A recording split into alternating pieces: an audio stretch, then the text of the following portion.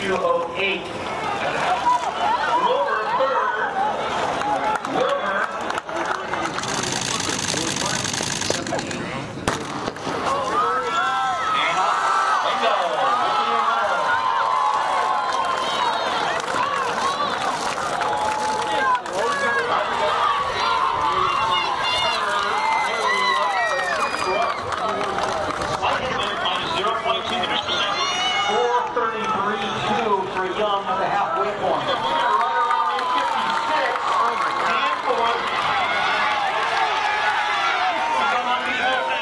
We are here with our 600-meter winner here today, Peter Herold of JSerra, ends in 4:11:38.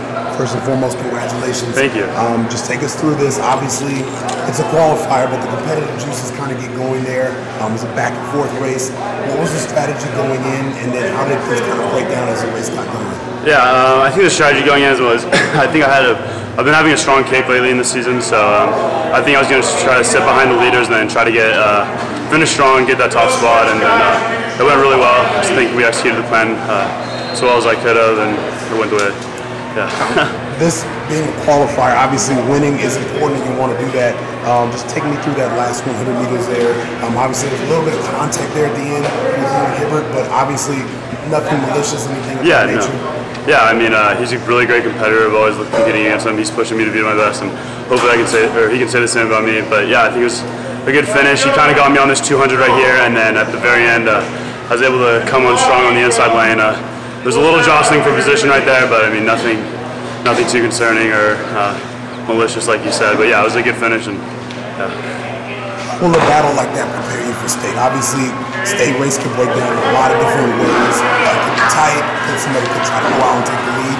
How did this performance here maybe kind of prep you for what you'll see next week? Yeah, I mean, I think in most of my races this season, it's been me and Anthony kind of up at the front, and there's not much jostling around or juxtating for position. So I think this is a really good preparation for the state meet to have guys with you all the way to the end of the race, and so I think that's going to be a huge benefit. This race will be a huge benefit for me at state.